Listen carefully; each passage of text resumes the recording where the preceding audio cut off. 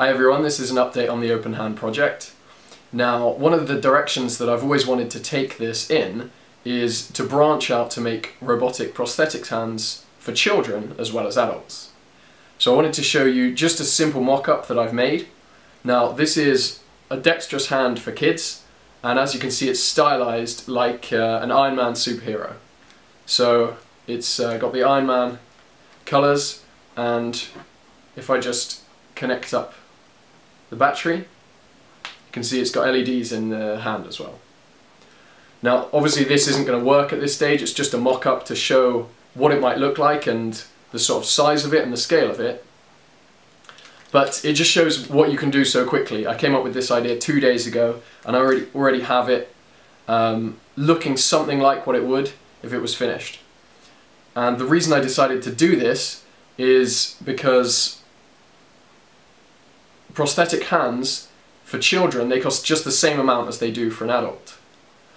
But because the child is growing all the time, you have to buy a new one every couple of years. So it's even more expensive than it would be for an adult.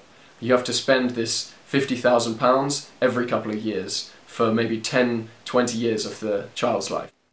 Now, yesterday, a friend brought my attention to a story about a child which she'd seen on Daybreak on ITV.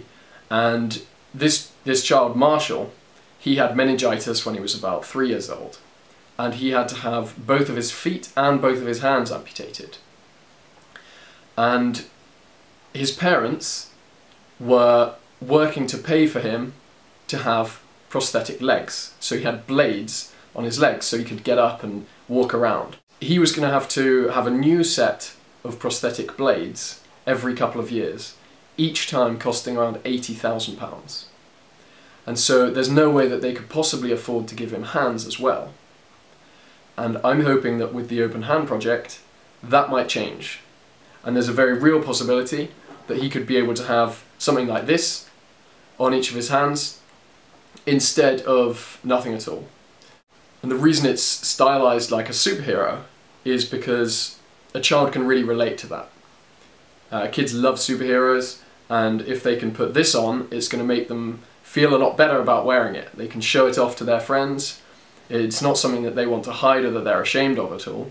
It's something that's really cool and really interesting to show off to people.